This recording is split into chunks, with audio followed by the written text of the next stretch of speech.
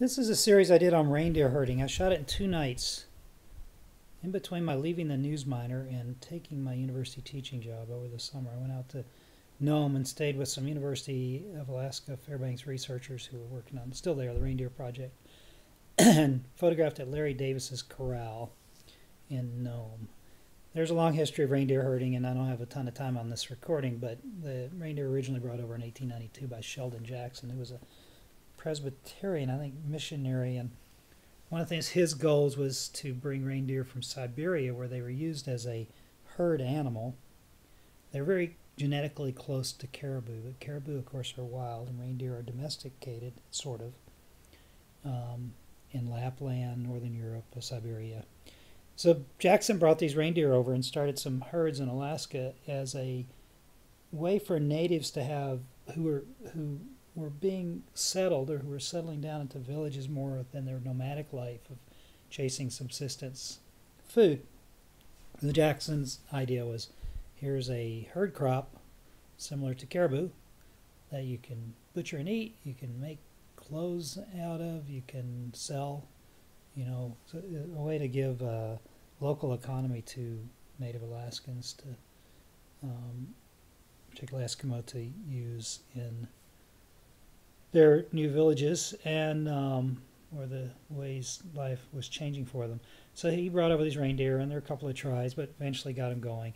There's, like I say, there's a long history, and let me tell you, this is taken from a little helicopter that the owner now, at this point in Alaska's history, only Native Alaskans can own reindeer herds. There are about 14 herds, and they kind of roam wild most of the year, sort of like caribou, but they're gathered once a year, or they were during these pictures, for de-antlering. There's a market in Asian culture for reindeer antler as a, quote, medicinal, unquote, quote again, I say aphrodisiacal, unquote, medicine.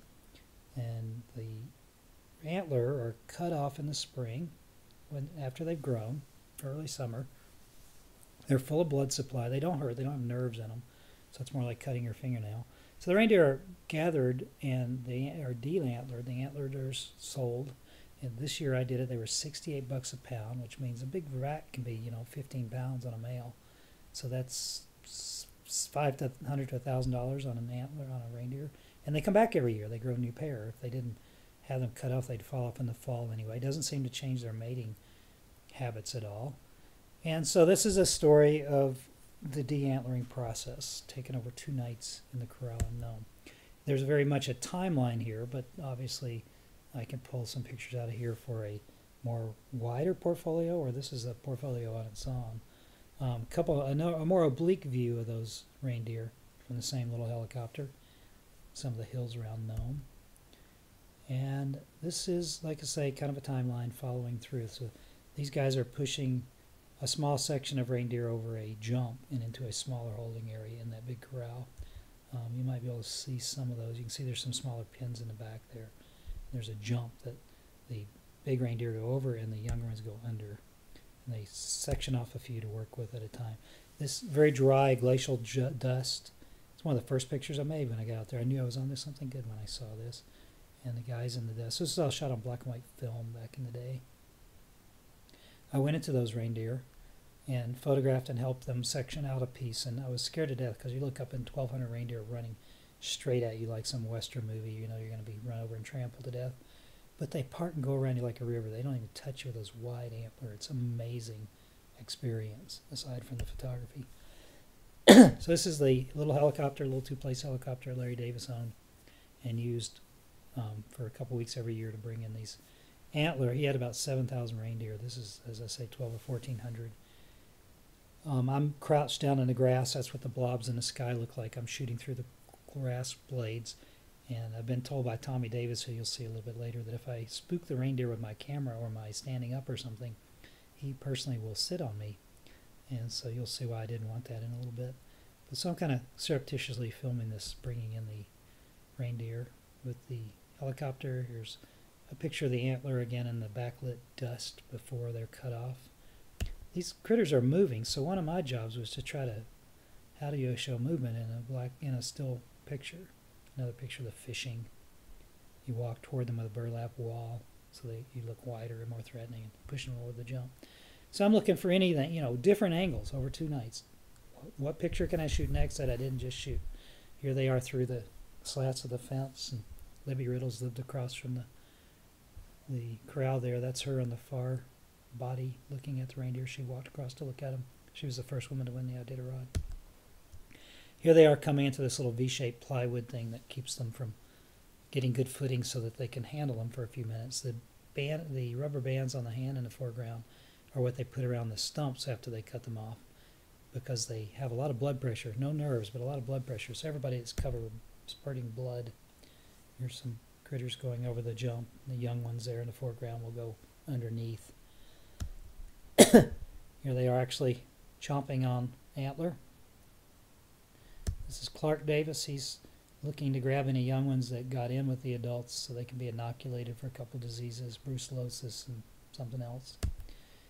And after they inoculate them, they clip off one of the young ones' antlers so they know they've given them their shots and let them go. That's Tommy Davis, who threatened to sit on me. He's covered with blood, taking a break from cutting antler. This goes on all night because it's cooler. Less stress on the animals, who are stressed anyway. Spring, they're molting, they're losing their fur. This animal had gotten past that V-shaped jump, managed to get past all those people, was headed for the hills. He's not. It looks like he's trying to gore. They're really just both trying to get away from each other. People are constantly getting covered with sweat and blood, and the antler are molting like crazy in the spring, so people are constantly wiping their hands free of reindeer, stuck on reindeer fur. And this is the antler being stacked, blood end up so it doesn't drain, on its way to become wafers and powders and more antler, $68 a pound. This would be a very different picture in color. That's blood spurted all over her. One reason I didn't do it in color is the power of color. When you photograph something like red blood, it becomes the overriding feature of the picture. My intent was not to cause trouble for these guys. It's hard enough to make a living in Nome anyway, and not the fault of their culture the antler is worth so much money. This is Tommy again, getting ready to take the stuff to cold storage locker somewhere in Nome. And I got my final picture. Always looking for a final image in a photo story. Well, during the night, a fog rolled through between where we were and the next valley, and one of those reindeer that got by everybody with his antlers still intact was up on the hill with the others. If you cover that one, they all look like cows, but that fog made him visible. If fog wasn't there, he would have blended into the dark hill. So things came together in the photo god's kind of way and gave me my ending shot. That's it.